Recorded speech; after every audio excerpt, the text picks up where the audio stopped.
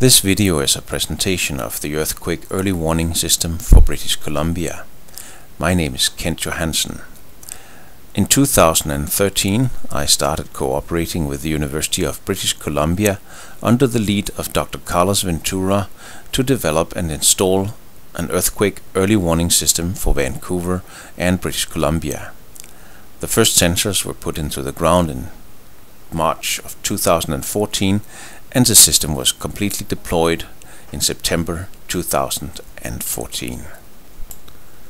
The present system covers from Victoria in the south to Chilliwack in the east and to Powell River and Powell River in the north.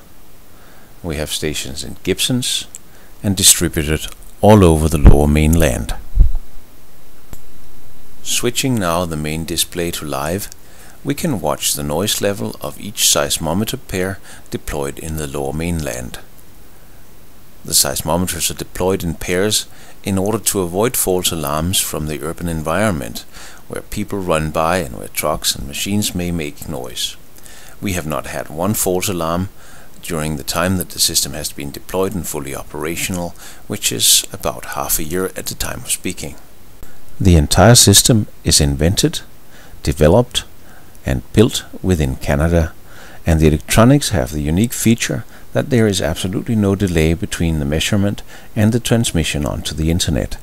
This means that on the display we are looking at, there is less than 10 milliseconds of delay from the actual motion until we can see it here on the map. Next, let's see how the system responded to an actual earthquake magnitude 4.7 in Tofino, about a screen width to the left of this screen. We are now replaying data from the timestamp in the top left corner of the screen, and right now an earthquake of magnitude 4.8 happened in Tofino, about 200 kilometers left of this screen. The faster compression wave, called the P wave, now travels towards Powell River at a speed of about 3 kilometers per second. It will hit at a magnitude of about 300 micro-G just now. About 10 seconds later, the destructive S wave, the secondary wave, will hit Powell River at 1.1 milli-G.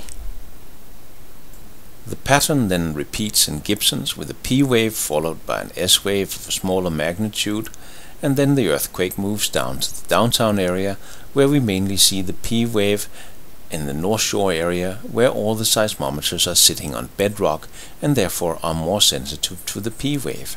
Then it moves on to the valley. And a full 30 seconds later, at about 55 seconds, we see the main shaking downtown.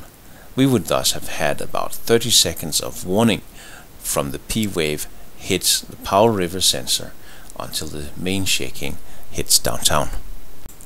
The main shaking has now reached Port Coquitlam and Langley, and finally at the end Delta starts sloshing a bit back and forth. It is very soft ground and it will respond later to the earthquake going through. Here we see Chilliwack have a little bit of a peak, and then Langley comes to rest and the event is over. I should explain at this point that the magnitude 4.8 earthquake happened 240 kilometers away from downtown Vancouver in Tofino, where it was able to get a chandelier to swing a little bit back and forth. In the area that this map covers, it was hardly felt. Therefore there was no need at all to trigger an alarm. The maximum magnitude reached in Powell River was 1.1 milli-G. Our threshold for alarms are presently 2 milli-G and the industry standard is 5 milli-G. Even though an actual damaging earthquake would be between 1,000 and 10,000 times stronger downtown, I hope the visualization of this little tremor has demonstrated not only the capabilities of our system, but also helped visualize what goes on when an earthquake goes through the lower mainland. Over the next couple of years we hope to expand the network to keep everyone safe from local intercrustal earthquakes, as well as to make the alarms more generally accessible to the public. Thank you.